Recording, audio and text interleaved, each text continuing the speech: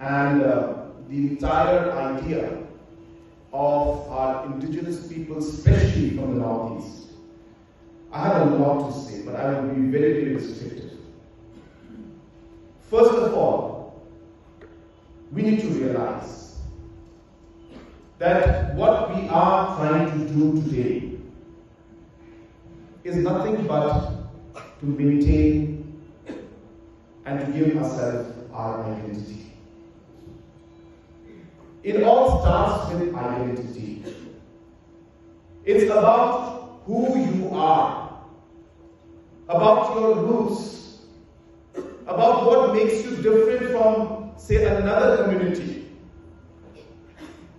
I will not use the word tribe because indigenous people are tribals and some are not tribals, because that's just a classification being come out by Government of India. But indigenous is indigenous. So any community, the identity of who we are, what we are, our roots, that is what really this is all about.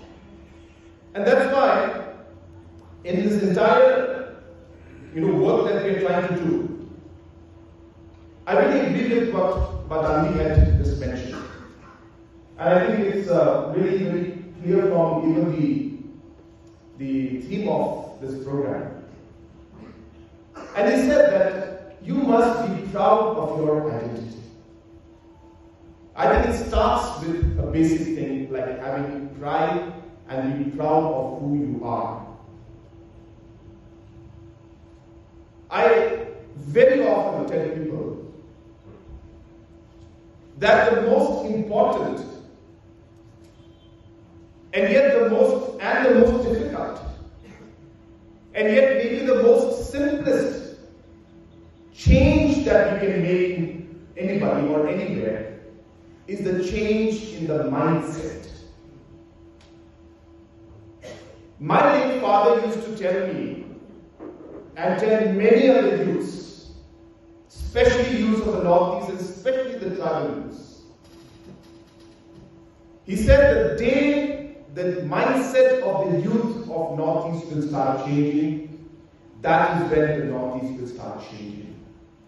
The day the youth of the Northeast and especially the tribal community stop expecting, please mark my words, stop expecting that there will be reservation for them in everything they do, and that everything should come easy to them.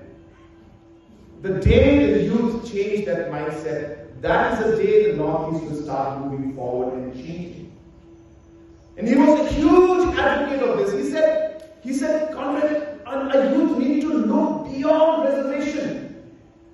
It's not about whether reservation is needed or not, or whether it should be given ticket limit. That's not the debate. But the mindset should be that of telling yourself that I'm going to be competing with the rest of the world.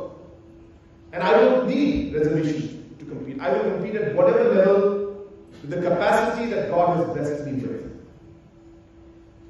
We need to be proud of who we are. I love the way my friend Lam just summed it